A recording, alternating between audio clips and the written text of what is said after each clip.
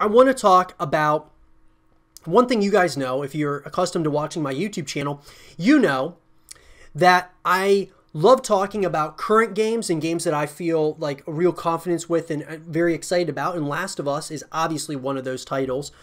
I love talking about the present. I love talking about the past, but I also love talking about the future of these games as well.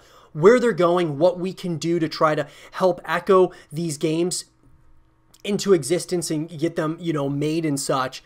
One of those being, though, for me, guys, is of course the future of the Last of Us franchise. So obviously, guys, we're probably a long way off from The Last of Us Part 3 because Factions hasn't even been released yet. No DLC's been released yet. Things of that nature. We're still, we're in the very early days of The Last of Us Part 2. However, I want to talk about where will this series go leading up to The Last of Us Part 3. And where will they decide to see this journey continue in one capacity or another. So in order to do that, we got to talk about the present, what we know so far. And so what we know, guys, and as I've stated before, guys, this show is going to be, of course, going to have, a number of spoilers from the game. So if you haven't beaten the game yet, or if you don't mind hearing about spoilers from The Last of Us Part 2, you've been warned at the end of the day. But with that, guys, so at the very end of The Last of Us Part 2, we know that Ellie's playing the guitar.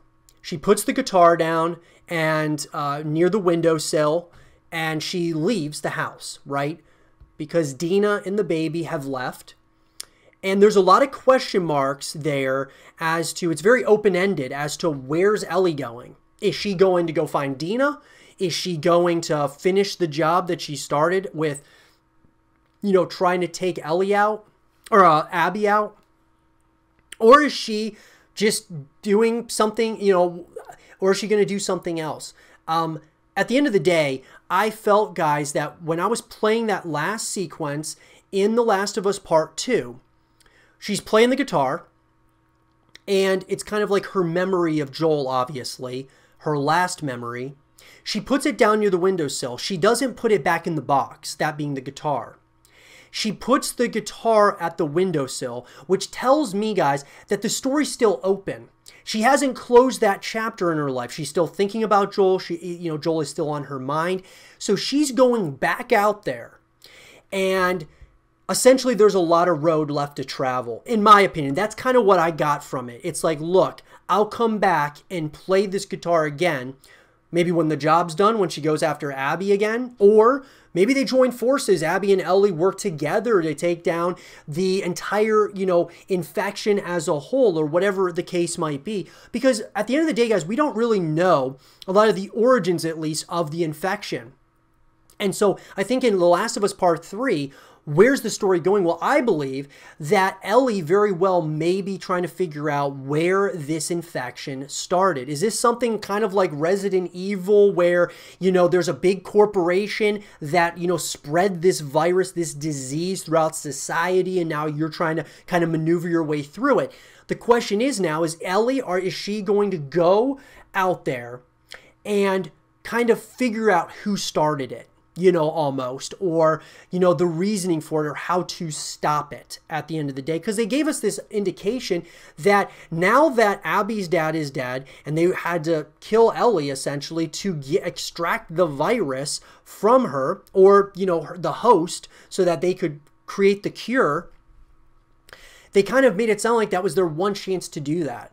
So now it's almost like, okay, now moving forward, maybe they ought to go after whoever started or where it started, the origins of it. And that will be something very interesting to me if they kind of get into a corporation or something of that nature in The Last of Us Part 3 that started it all. Because I think that's where this story is ultimately heading.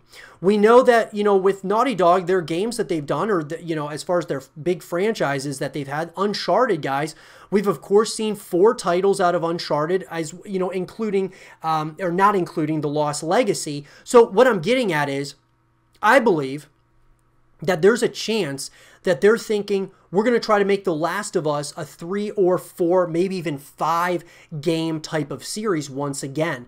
I wouldn't be surprised. I think there's so much mystery here. I think there's so much lore. There's a lot of story still left to be told here within The Last of Us. And that's why I don't think that we're done yet. We're far from the end, guys, in my opinion, with The Last of Us. And that gets me really excited about the future. But where is it going?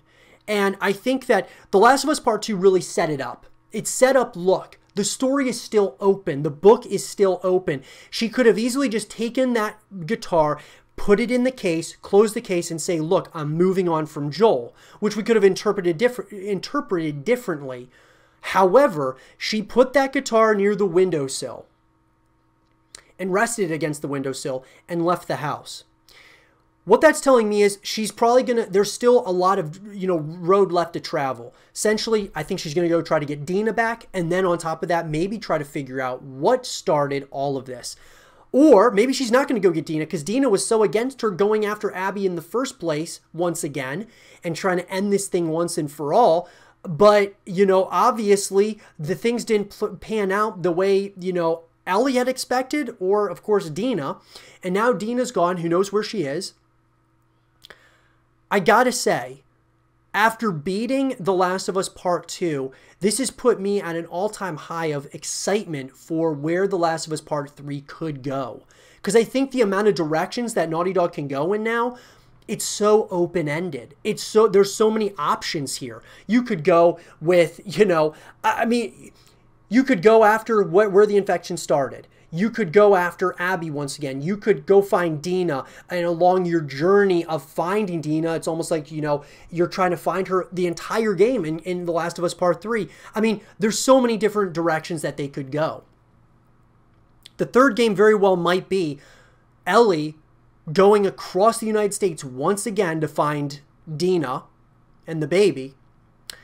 And then the fourth game might be they go to try to end it all. That being, of course, the origins of the infection. And maybe the infection just started out of nowhere. Maybe it was, something that wasn't a big corporation. Maybe it was something, totally different that just happened almost like, not naturally, but just happened out of, nature has its way at times. And so, there's always these possibilities, guys, with a game like The Last of Us. And it's called The Last of Us for a reason. And that's why I totally, felt that Joel was probably going to die at some point in one of these games, because it's The Last of Us. There's not that many people left, and there's going to be pain. There's going to be, difficult sequences throughout the course of the history of The Last of Us. And so I think it's important that we kind of preface that, guys, because that is what The Last of Us is. This is a story that is potentially going to have a lot more, whether you're talking controversy or things that happen. No one is safe in this universe, and that's very clear with what Naughty Dog has done. Could Ellie die in the next one? Could Abby? Could Dina? Any one of them at any moment, it could be over. And there's something to be said for a game like that, guys. This isn't just some, cookies and rainbows types of franchises. This is a very dark, visceral, story that is a thriller, that is a horror, that is absolutely gut-wrenching, unnerving, tense, unlike anything we've ever played before. And that's why I love The Last of Us, and I love the direction they're going in here. And what that could lead to, where that could, how that looks in The Last of Us Part 3 is something I am incredibly excited about. But let me know. What do you guys think, guys? Where do you think this story is headed? With The Last of Us Part 3, pretty much, it's all but confirmed at this point, but I believe it's definitely going to be coming at some point. Where do you guys think the story's going? Where's Ellie going? Why is the guitar left near the windowsill? What do you guys think, interpreting those final sequences in The Last of Us Part 2? Let me know in the comment section down below. And for more The Last of Us content and videos, stay here with Zero TV.